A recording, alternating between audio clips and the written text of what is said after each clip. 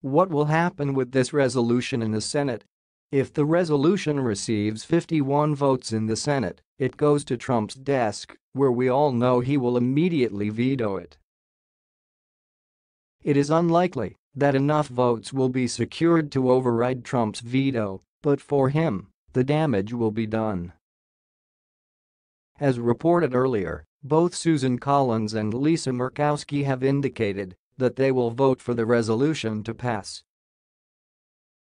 On Monday, Thom Tillis, our North Carolina, indicated that he will join Collins and Murkowski, leaving only one more Senate Republican vote needed to thoroughly rebuke and embarrass Trump.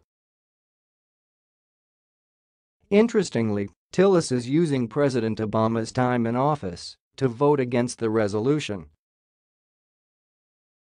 According to Politico, he said there is no intellectual honesty in now turning around and arguing that there's an imaginary asterisk attached to executive overreach, that it's acceptable for my party, but not thy party. Wow.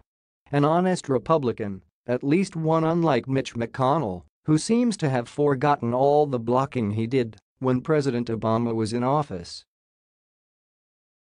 While Tillis has been willing to publicly support his rebuke of President Trump, some others continued to waffle, even though they disagree with Trump's declaration.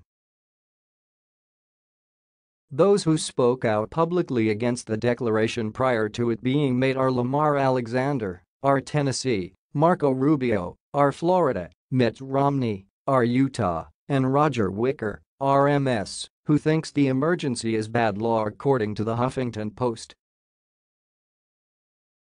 None of them have said yet if they will support the resolution. Of course, the die-hard Trump bootlickers stand firm, including John Cornyn of Texas and Chuck Grassley of Iowa. Either way this goes, I find it's very interesting that some of the Republican senators appear to be growing some you-know-whats and are speaking up for their constituencies for a change. Even if this is a short-lived bipartisan endeavor, the ramifications could loom large for Trump. This should signal to him that not everyone is willing to just silently go along with his nonsense, and he does not have control over his party members.